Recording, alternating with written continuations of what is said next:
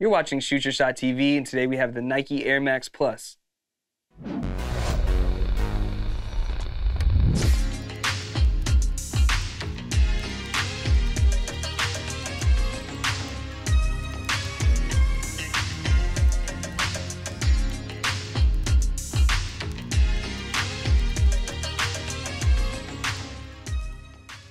These are the Nike Air Max Plus in voltage purple.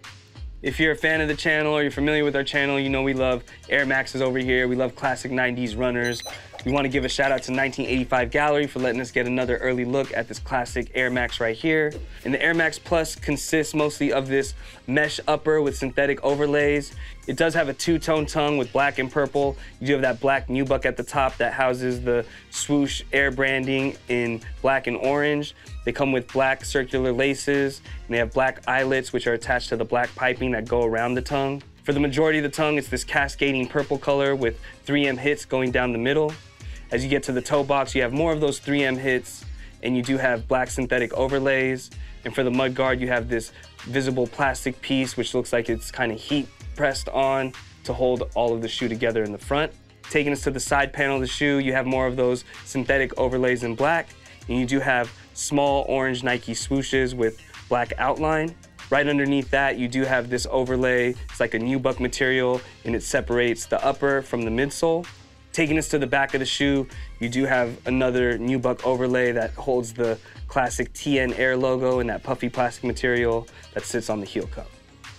They feature a white midsole that houses the air units. The air units are orange, and then you also see the polymer hemispheres in yellow and red.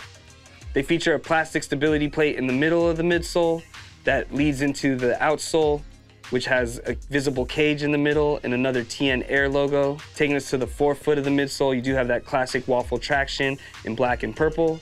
Taking us to the heel of the midsole, you do have this puffy plastic piece in the middle, same pattern as the upper with the black and purple. And then you do have these yellow circular grooves, which are placeholders for the polymer hemispheres within the air unit. For those of you who might not know, the Air Max Plus, commonly known as the Tuned Air 1, made its debut in 1998, and they were designed by Sean McDowell.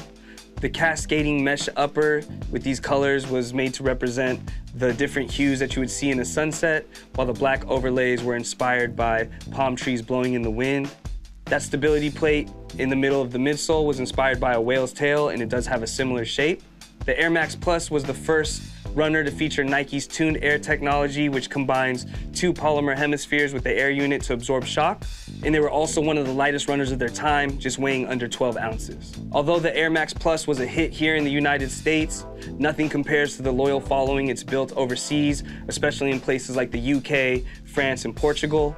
Over the years, we've seen brands like Supreme and Pata put their twist on this classic, iconic Air Max.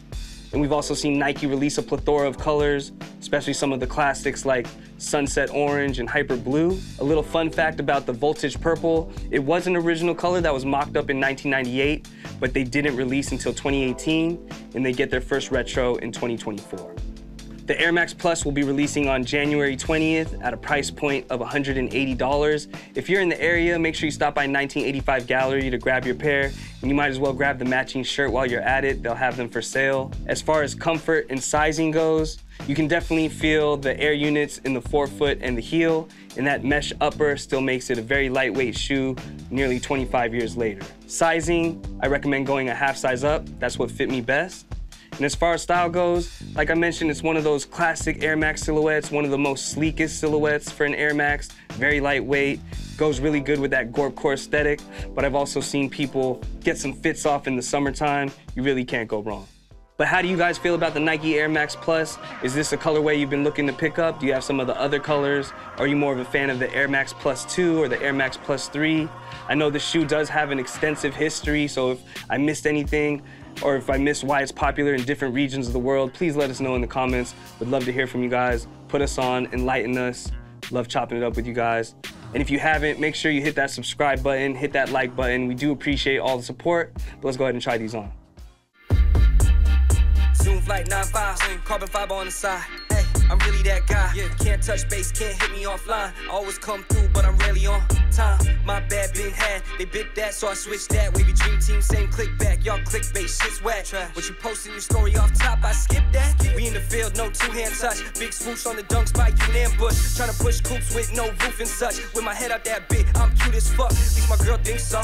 Not with billionaires, the world spins slow. Super villain like Hank Scorpio. And put on for the city till the curtains close. Till then, we gon' still win. Till I stack a couple mil or in 10. I ain't tripping off your little friends. They do this, they do that, I don't feel it. Nah, I took some time off, but I'm still here. I expanded my bag that I've been. If you enjoyed this review on the Nike Air Max Plus, make sure you check out all our other Air Max reviews right here. We have a few for you guys to enjoy. Make sure you hit that like and subscribe button, as there is a lot more content on the way. We'll catch you on the next episode.